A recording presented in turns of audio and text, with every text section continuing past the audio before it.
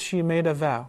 It's called the contingent or the condition vow, that if Allah delivers, if Allah blesses me with this, if Allah protects me out of that, I shall offer 2 rak'ahs daily.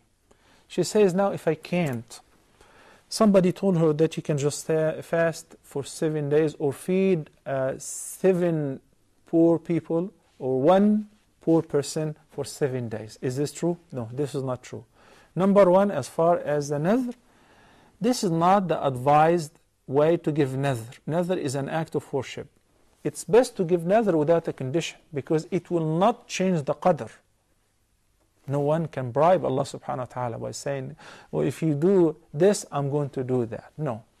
Rather, just make nadhr that if you want to give something that you can afford, whether it's a charity, financial charity, or an act of worship in the form of fasting, or in the form of night prayer, or whatever.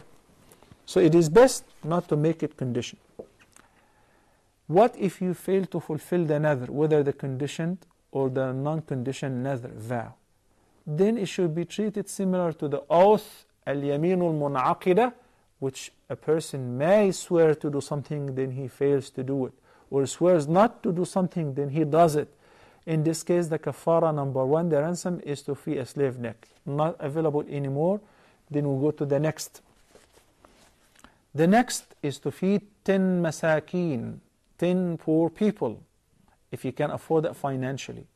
If the person is not financially capable, then we resort to the last, which is to fast for 3 days.